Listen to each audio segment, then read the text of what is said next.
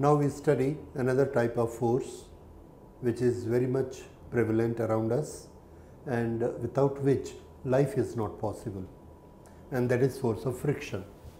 What is force of friction and where it is applicable? When two objects are in contact and one moves or has the intention to move with respect to other, then a force develops between the two to oppose it. This is force of friction. There are two objects in contact.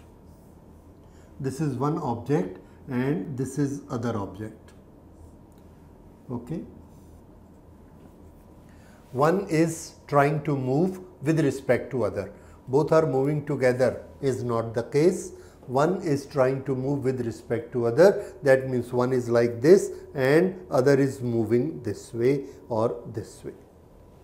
Even if it is not moving, but it has the intention to move, just going to move, even then a force develops. Okay, a force develops between the two.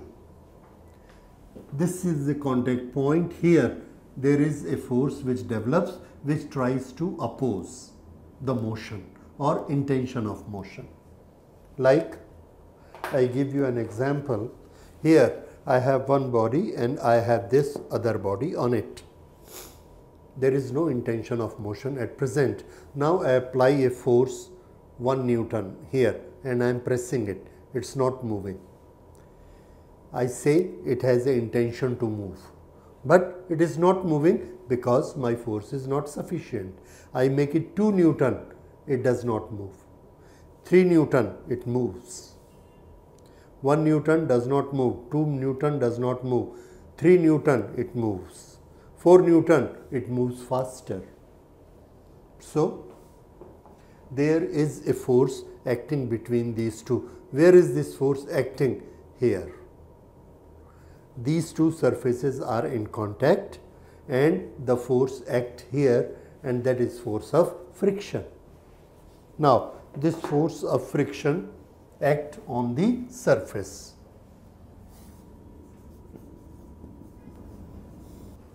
Okay, if this is the surface of one, it is in contact with the other, then the force is acting on every point of the surface and the direction of force is along the surface this way. This is direction of the force, and which force? Friction. So, this is force of friction acting at all these points. This frictional force is always along the surface. It will never act in this direction, this direction, this direction. No. It is only acting along the surface. Please remember this. Okay. This is force of friction. What does it do? Answer, it always opposes the motion or the intention of motion. Now, see it again. If this is one body and this is the other body and it has the intention to move in this direction, velocity. If it is moving or it has the intention to move in this direction, then the force of friction which develops at the contact points, this force will act in this direction. Opposite. Now, if in the same body, if in the same pair, if the body trying to move in this direction, then the frictional force will be acting in this direction. Frictional force in this direction. Okay. So, it always opposite to the motion or always opposite to the intention of motion. This is friction. Now, next, what should be the cause of it? What type of force it is? Basically, we have studied that there are 4 types of forces only, out of which 2 are inside the atom, which are strong nuclear force and weak nuclear force. There are 2 forces which are visible to us in the world, and that is gravitational force and electrical force. So, friction has to be one of them, and friction is an electrical force. It appears to be very strange. There is no electricity. Anything which is trying to move, how there can be an electrical force? So in class 12th, when you study electric charges, then you will find that whenever we combine two bodies, one body kept on the other like this, then every material, every body is made of molecules. Molecules are made of atoms, and atoms are made of nucleus and electrons around it. There is a nucleus and there are electrons around it. I put it on another material which has got nucleus and electron around it. Now, if I keep one on the other, you will find that this electron cloud, and there is mixing up of electrons like this. Now, if I am trying to rub it, move it on the other, what will happen? The two electrons will get hold of each other and one will break the other one from the atom. If I rub it this way, what will happen? Either this electron will break down, which belongs to this, or this electron will break down, which belongs to this.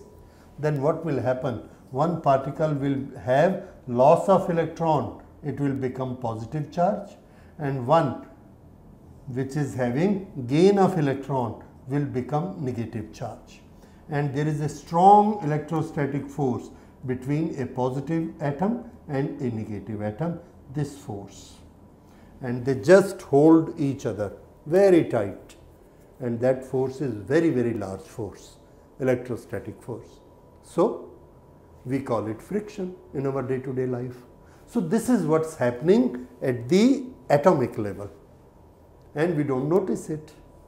When it happens, when an object is just trying to move or it is moving, then there is an exchange of atom and there is exchange of electron and there is a electrostatic force acting on it. This is the root cause of friction. Anyway, what is more important, what we are going to study is the nature, types and characteristic of this friction. Now, we are going to study the friction between the two surfaces. Sometimes we find this force which is opposing what? Opposing the motion, moves. Oppose it. What oppose? Oppose the motion. So, basically we remember that friction is the force which oppose the motion. That means if a car is moving on a road, no engine acting on it, it keeps on moving and we find that after some times it has stopped. To change the condition of motion, some force might have worked on it, and what is that force?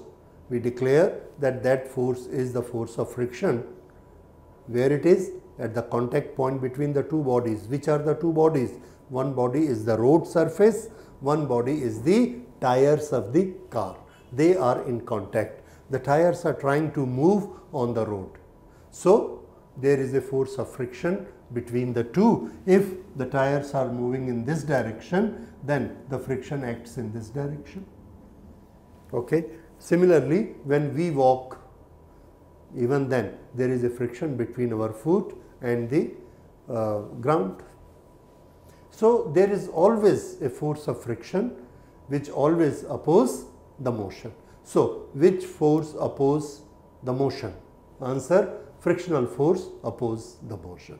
So this is force of friction and this is the cause. And what does it oppose? It opposes motion. Now, different types of forces and their use, that we will see in the next lecture. Thank you.